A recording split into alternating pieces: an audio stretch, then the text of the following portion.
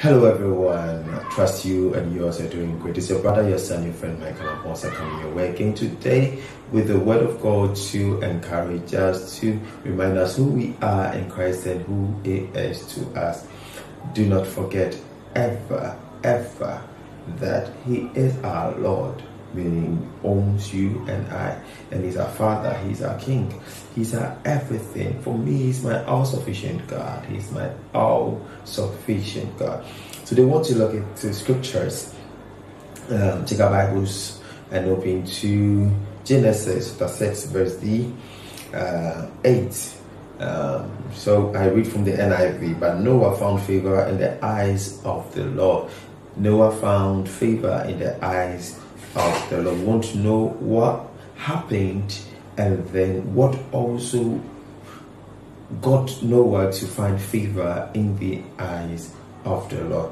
Now when you read from the 4 or from the 3, you realize that or even from the 6, it says that repented God that He created man. And the reason why it grieved God that He created man was because evildoers were just springing up as the numbers increased. They were just harboring evil thoughts in our hearts, in our minds, in our soul. So it grieved God that He had created man, and God sought to destroy all that He has created, both the living creatures that walked on the surface of the earth and the birds that flew in the sky. God wanted to destroy everything, but the Bible says, and it says that the Lord was grieved. And then the 8 says, but Noah found favor in the eyes of the Lord. Now the 9 is what we are interested in today. As a child of God, one of the basic things that accesses you to kingdom wealth, kingdom inheritance, for you to have your position in your Lord, in your Father, it's favor. So God found favor in the eyes, or Noah found favor in the eyes of the Lord. And this is the account of it. It says that the 9. Now this is the account of Noah.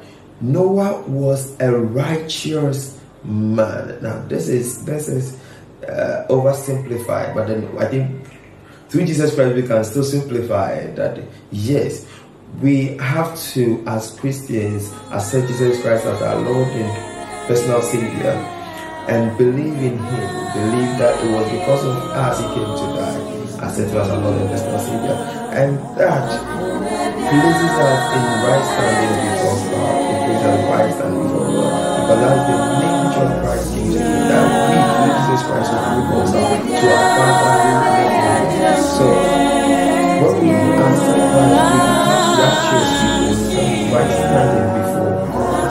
That has been ended all. It means that now when we call on Him, He will hear us. When we cry out unto Him, He will come to us and listen to us, and we can have a personal relationship with Him. We can talk to Him like you and I are talking now. We can share whatever we have in our hearts and whatever we think in our minds with Him, and He will be there and He will be listening to us and giving us the right responses that we need in our lives. So Noah was a righteous man, and secondly, it says that he was blameless among the people of his time. Are you blameless among the people of our time? Am I blameless among the people of our time? Am I walking or using the name of Jesus in vain? Am I walking wearing the tag, I'm a Christian, but then my life does not depict who I truly say, or who I say I am?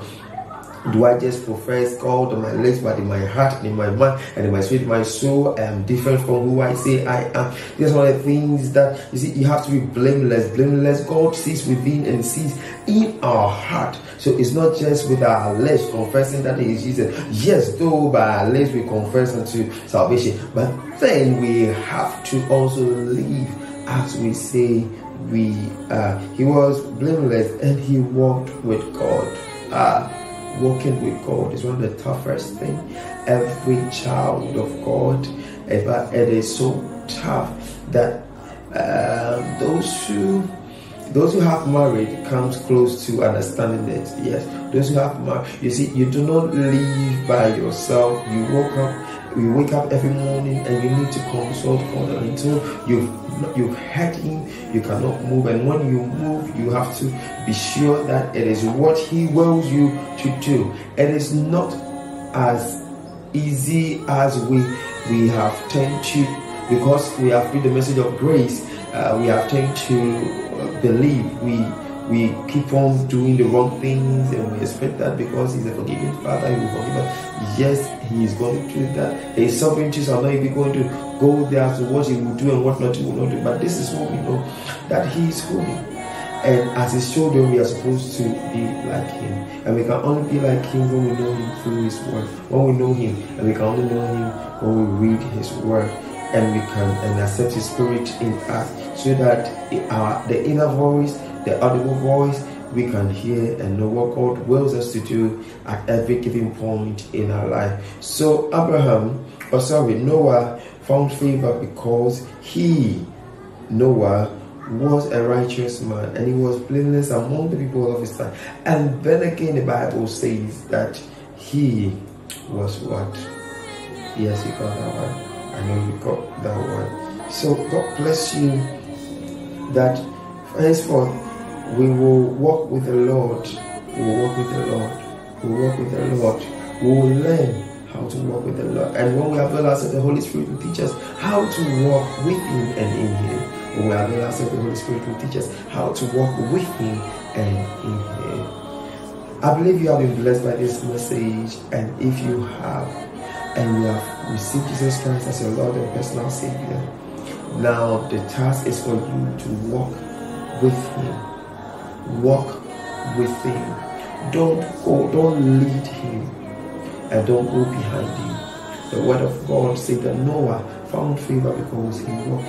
And the one that is not said, which is in fact, is that Noah was what? Or we can even take it from the fact that he was blameless. But Noah did not have evil in his spirit or in his heart, as the men did, as what provoked or what grieved God. He did the things that grieved God. So we should purpose in our minds and in our life, as we journey through this life, that we will do anything except to grieve our Father, our Lord, and our Maker. God bless you. It has been your brother, your son, your friend Michael Aponsa. Talk to you later. Bye for now.